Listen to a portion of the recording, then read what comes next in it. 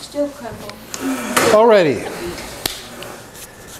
This weekend, or last week, we went to the Plein convention.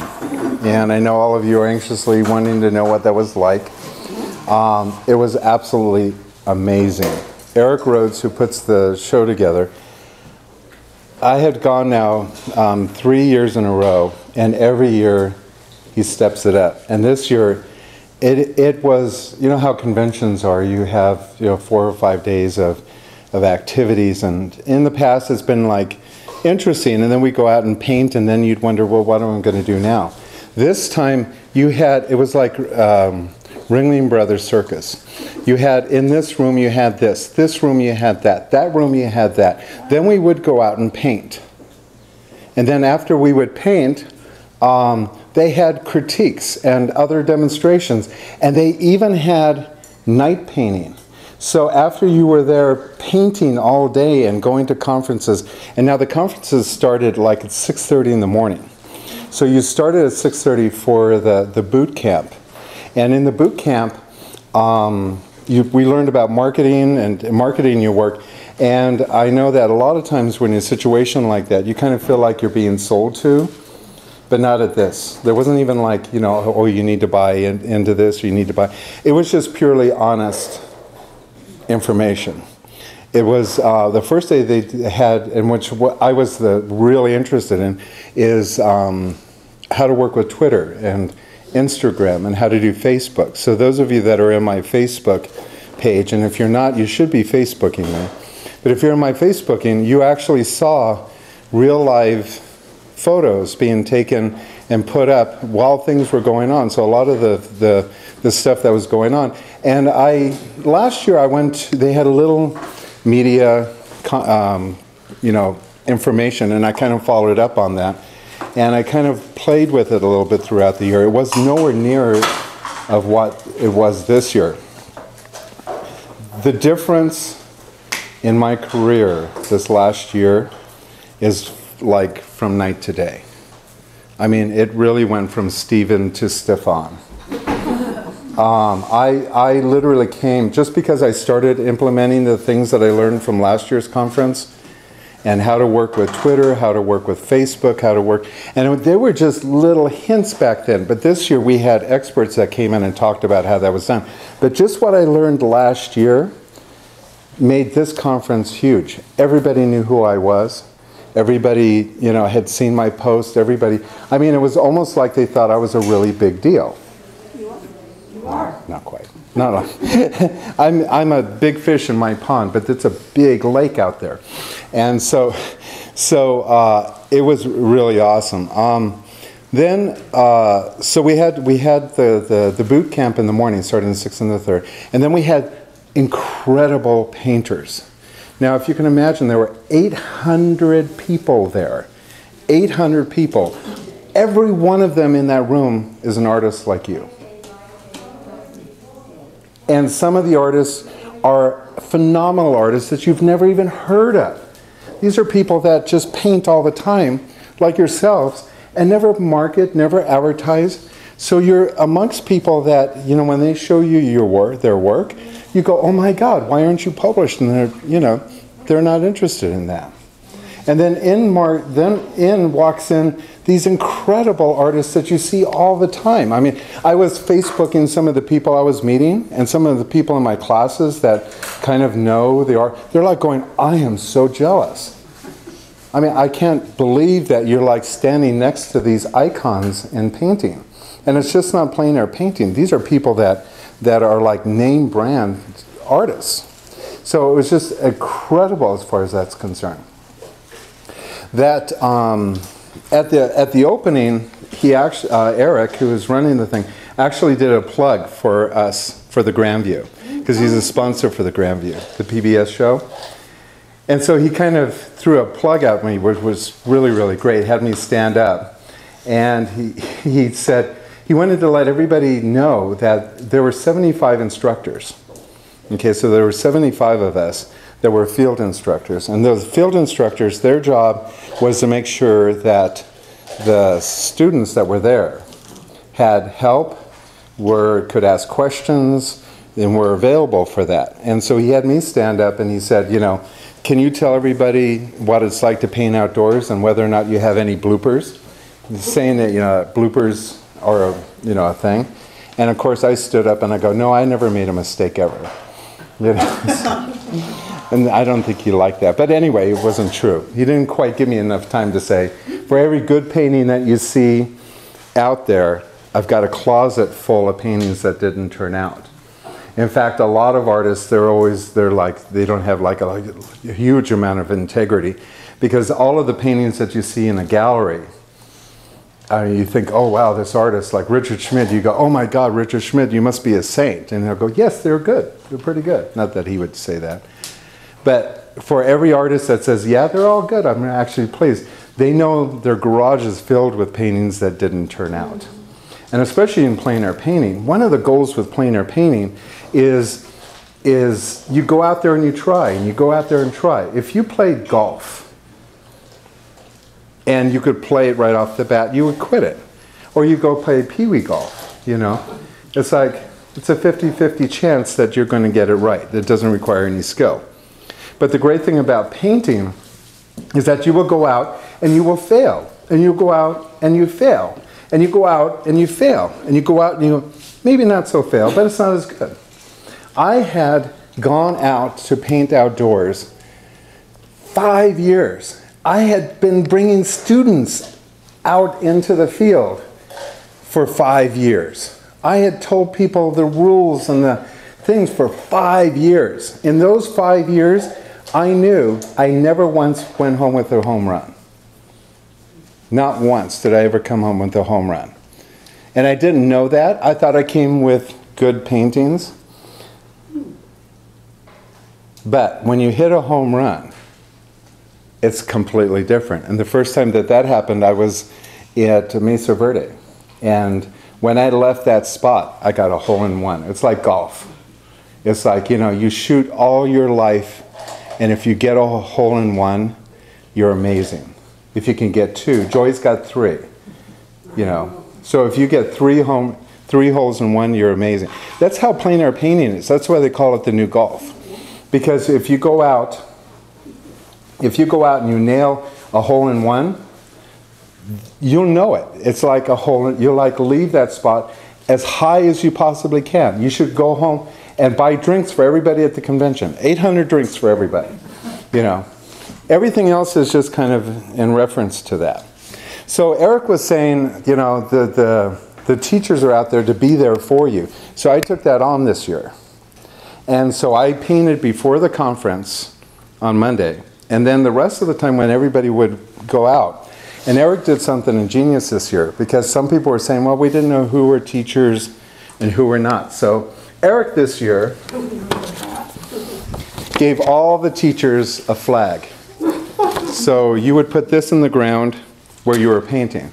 And so then you knew that they were part of the faculty. So you could go over and ask them questions.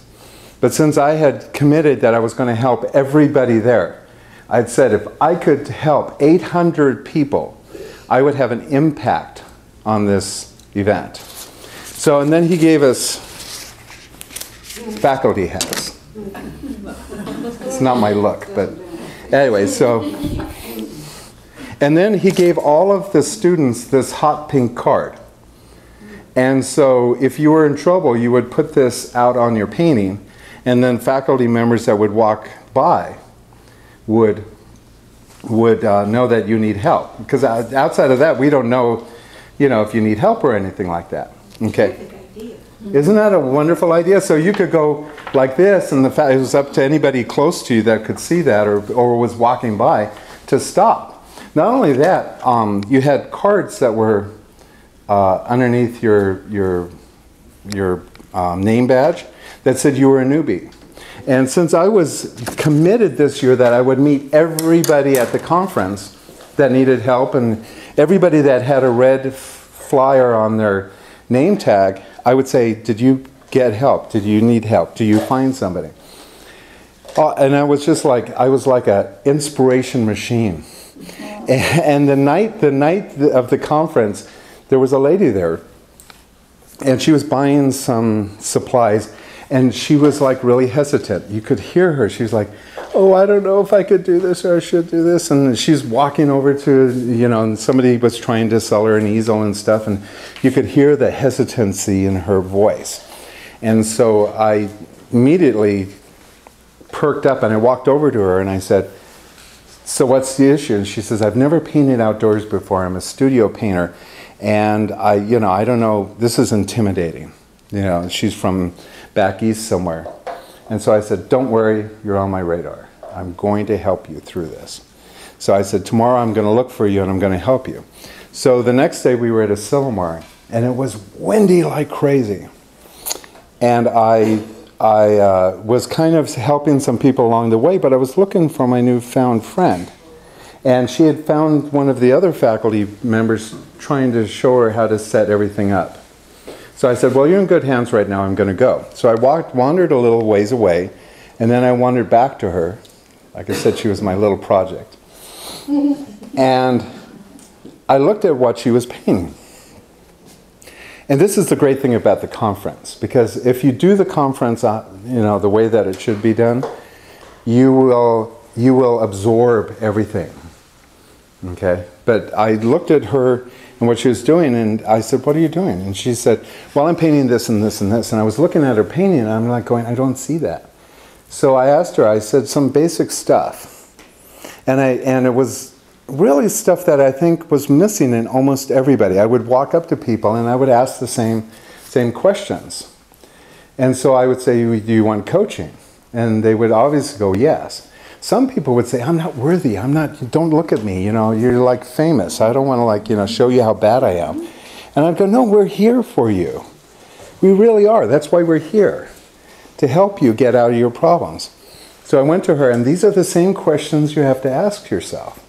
So I said, how long have you been painting? She said, I've been painting for 5 or 6 years. I said, what's your style? And kind of expressionism, abstract. And I said, okay, I can see that by your painting. It's expression abstract. And I go, but I'm not really seeing that on your painting there. And so I said, you know, if you come to this conference and you insist on painting the way that you do at home without using any of the advice or any of the things, the tools that the people were giving you, then you really don't need to be here, you know. The whole idea is to learn some things and apply them immediately. So I asked her, so what kind of painting you do? And she told me. And I said, how does that work for you at home? And she goes, horrible. Nobody buys my paintings. Nobody even likes them. And I go, well, then why are you here doing the same thing, you know? So I said, let's create a new possibility. Let's take what you're learning from us, and I'm going to teach you a few things to look for, and why not we apply it on this painting? So I said, these are the things you need to look for. First, you need to have a central focal point. I said, where's your central focal point? And she told me where it was, and because you guys are in my class, I'm not going to go through all of that stuff. And I go, that's not a central focal point. A central focal point has to be this. Then I said, where's your drawing? You know, how does that draw? Where your eye magnets are. I asked her all of these questions. And I only spent like 10 minutes with her. And I said, now create a possibility of not painting like you did, but paint a new way. And really study what's in front of you. And then I wandered off. And I helped some other people and some other people and some other people. And we were out there for 2 hours. On my way back, she's packing up, and there's a group of people around her. And I said, so let's see her painting. I looked at her painting, and it was amazing. It was one of the best pieces that that group had ever done. She was beaming. She couldn't believe that she could get that kind of quality in her painting. Just because I gave her just a few little hints. And I mean, and then the following morning, I ran into her 6:30 in the morning at the conference, and I said, so how was last night for you? She said she couldn't sleep all night. The advice that I gave her, 10 minutes worth of advice, gnawed on her. Like she couldn't sleep all night. You know, it was like she couldn't see the new way of saying. The rest of the conference, she did phenomenal work. Absolutely phenomenal. That's where it just All you need is just that one bit of information, and it can transform your life. And it was information after information from all of these artists.